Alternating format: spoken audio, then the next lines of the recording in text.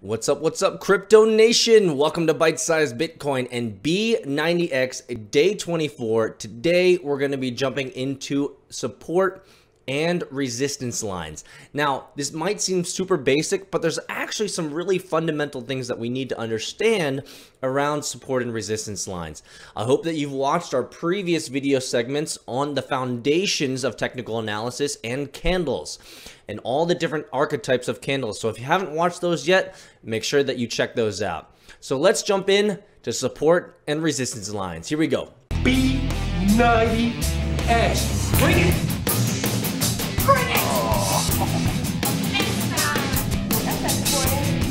This is the act.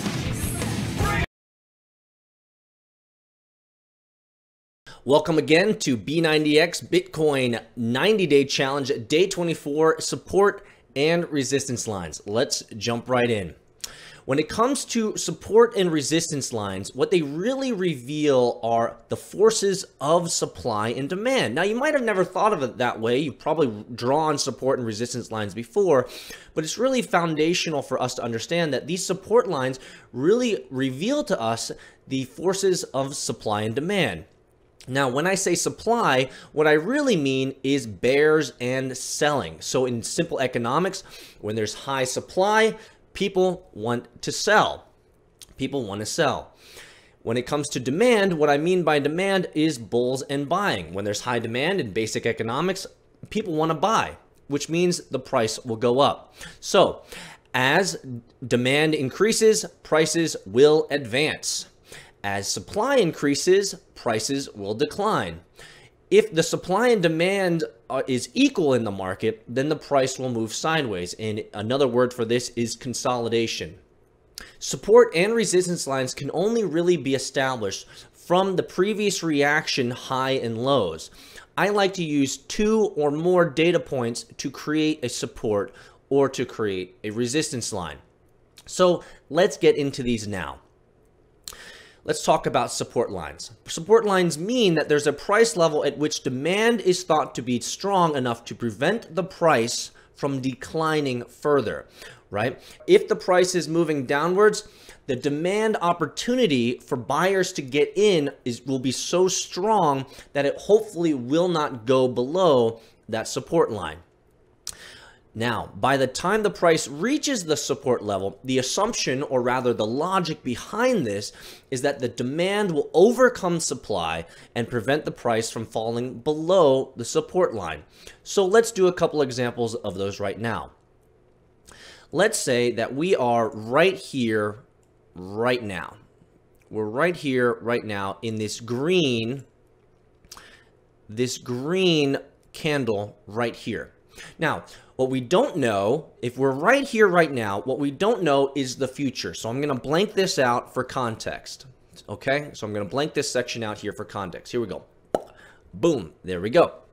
Okay, so we're sitting pretty right here at this green candle, this upside down or inverted hammer of sorts. Okay, so if we look back in history, we can create a pretty substantial support line. Let's do that now.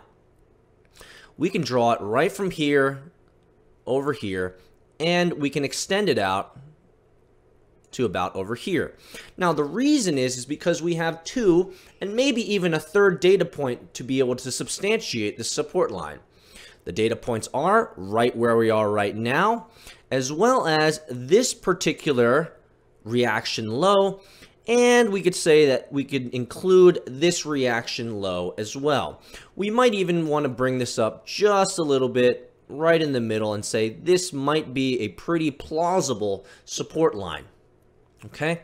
And so what we would hope to see is that if we are here right now, we are just touching the support line. So what we're hoping is that the price will go back up. Let's talk about resistance lines. A resistance line is a price level at which the supply is thought to be strong enough to prevent the price from rising further. Okay? And by the time the price reaches the resistance level, the assumption or the logic behind this is that supply will overcome demand and prevent the price from rising above the resistance level. And so if we are still right here, we don't know the future of what's going to happen, we have some pretty significant data points in which we can create some resistance lines. The first one you probably can create immediately. It would be up here. And let's make that red to differentiate. So this would be certainly an all-time high, so this would be a significant resistance level, even though we only really have one data point to go on, which is just this. Now, you probably see another resistance level potentially. Remember, we are right here right now, so resistance level could be created or substantiated right around here, something like that. And we can even bring it out farther. Okay, so if we are here right now on this small green candle, this small inverted hammer, we're hoping that the price will go up and hopefully, potentially break through this resistance line and move upwards towards, again, the all-time high. Okay, now this is where you're going to have to start adding in all the other things that you learned about that we've covered previously in candles, from inverted hammers to hanging men to a shooting star. All these different candle archetypes are very powerful for telling you whether the momentum is going to continue to increase or there might be a reversal in the trend. Okay, so let's try this exercise one more time. Let's create some resistance and some support lines. So let's just say that we're sitting pretty right here. Let's say we're sitting pretty right here with what we can see is essentially a spinning top. Okay, so we're right here with this green spinning top of sorts. If we're here right now, we have enough data points to create a support and a resistance line. Let's create the resistance lines first. The resistance lines are pretty clear. We can create one right here. Right? And the reason would be is we have at least two solid data points to show that this might be an area in which supply hopefully will not overtake demand, and demand will drive it up past this resistance line. Now we can also create some support lines, and I think we have enough basis for doing so. We can create it down here. And let's make this green just for differentiation. So if we are sitting right here and we don't have this section blocked off, I'll block it off right now. Okay, so if we don't know, if we're sitting right here, we don't know what the future is, but we do have some pretty significant points to work on. We'd say that there's a resistance line up here, and there's a support line down here based on, again, these particular data points. And if you'd like, you might be able to even drag it up just a little bit to even it out. Maybe right about here. Obviously, a lower support line would be down here. Okay, and so if we are sitting right here right now, the hope is that we will continue to see some oscillation and hopefully not break past this support line here, and hopefully in the future it'll break past this resistance line and move up towards these higher resistance lines. Okay, so what's the point of creating these support and resistance lines? Let me give you some tips, and let's go up here. Number one, it is sometimes very difficult to find these lines. It's not an exact science. It's not an exact science at all.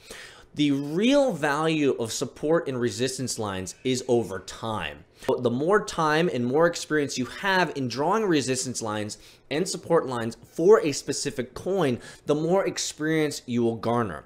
What this experience will garner you is the ability to understand and project potential movements in the market for that particular coin.